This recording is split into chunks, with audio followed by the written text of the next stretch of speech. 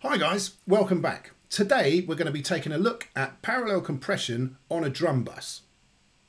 Have you ever had that feeling where you've got your drums all mixed and balanced, but there's just not quite enough, oomph, energy, power, loudness in a way? It's just kind of lacking a little bit there.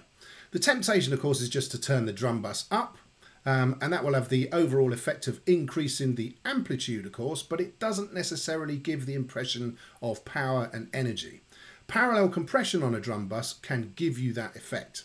So how does it work? Well, we know how basic compression works. Any incoming signal which breaches the threshold is going to be subject to gain reduction defined by a ratio. The other thing to say about that is if you're applying quite heavy compression, you're going to lose some of the original characteristics of that sound. The sound is going to be subject to the artifacts inherent in that compressor. And if you're doing quite a lot of compression, those artifacts can be really quite pronounced.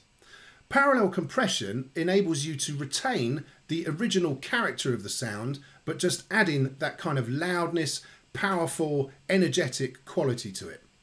Let me give you a demonstration.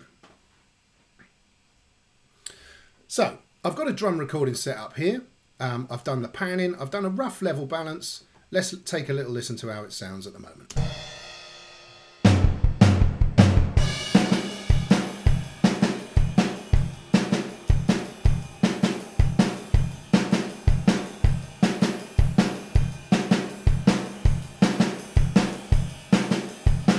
Okay, all good. But what about if I wanted to make it sound a little bit more powerful, reduce the dynamic range a little bit, squash it a little bit?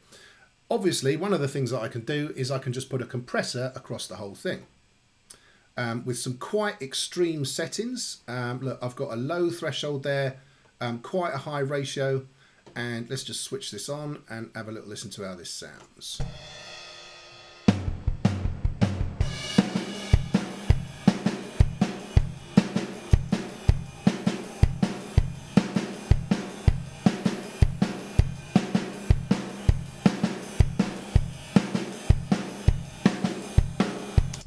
Okay, it's certainly more energetic, but now you can hear a lot of the artifacts that the compressor is adding to that signal. Not least of which is the sort of pumping and sucking effect when you listen to the overheads, for example, the ride cymbal. It just seems to be increasing and decreasing in level quite a lot. Now that might be the effect that you want, but if you wanted something to sound a little bit more natural, but still retaining that power, then this is where parallel compression can come in really handy. Let me show you how to do it. I'm just going to take that compressor off my stereo output now. Here I've got my drum mix, I've done the balance, I've done the panning, and at the moment everything's routed to the stereo output. Basically what I want is a duplicate of all of this, which I'm going to compress, and I'm going to add the compressed signal to the original. Now in Logic I find that the best way to do this is to use an auxiliary send and send all of these drums to a new auxiliary channel.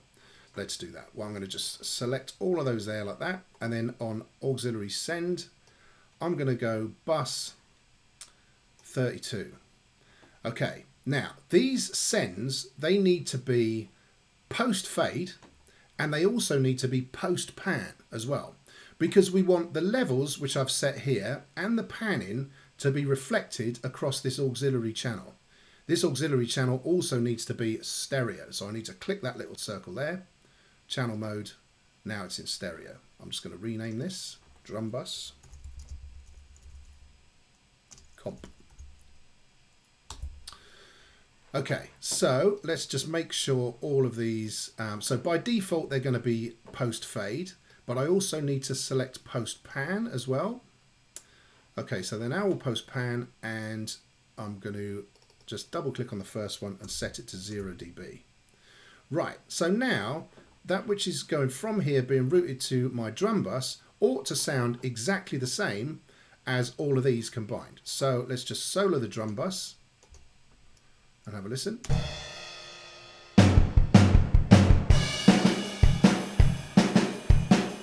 Okay, now if we listen to the original, it should sound exactly the same.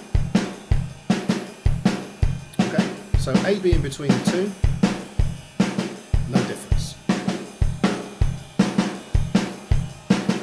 So all of the pan in there, all the level is there because we've done this post fade, post pan send. Okay, cool. So what we're going to do now is put as an insert a compressor across the drum bus.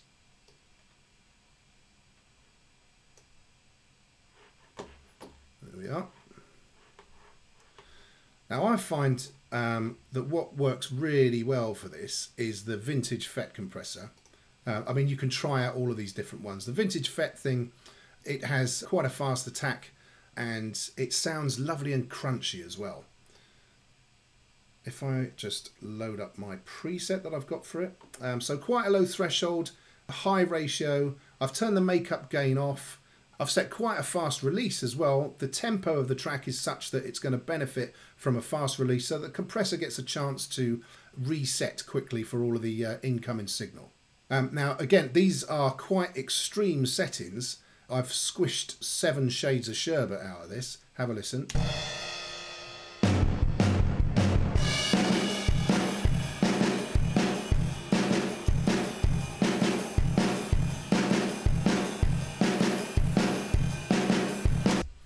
Okay, so it sounds pretty horrible. There's quite a lot of distortion going. It's compressed so much that it's actually distorting. Don't worry about that too much because we're not going to use much of that in the final signal. I'm just going to take that off solo, bring that down. Okay, so here's the original, and listen to what happens as I fade in this super compressed crunchy signal.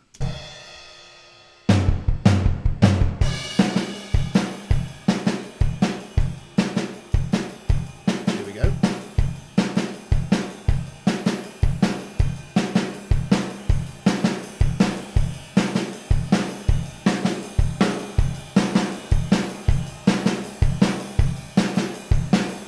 Really started to increase the power and the energy and the apparent size of those drums. But interestingly, it doesn't have that much effect on headroom. You're not eating into valuable headroom that's going to be needed for all the other sound sources on the track.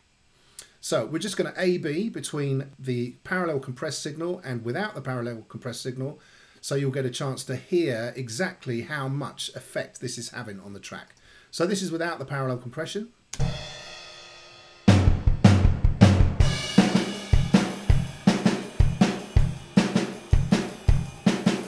With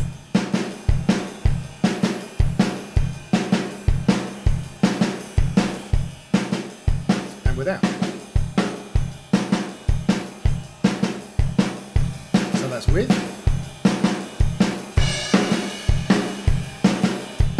and without.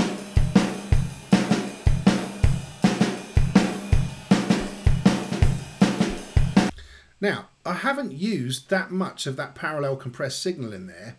It's just enough to give it that sense of power. It hasn't compressed the high amplitude signals which are still coming through from the original drums.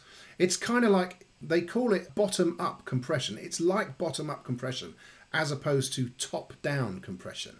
That's a whole other subject. But this enables you to preserve the original quality of the drums, the louder parts masking, if you like, the super compressed signal. But when the amplitude of that which is in the original decreases, it's kind of replaced in a way by this super compressed signal, which is where you get that sense of power and size. There we are, parallel compression on a drum bus. If this has been useful, please like and subscribe below, and I shall look forward to seeing you again soon. Thanks very much.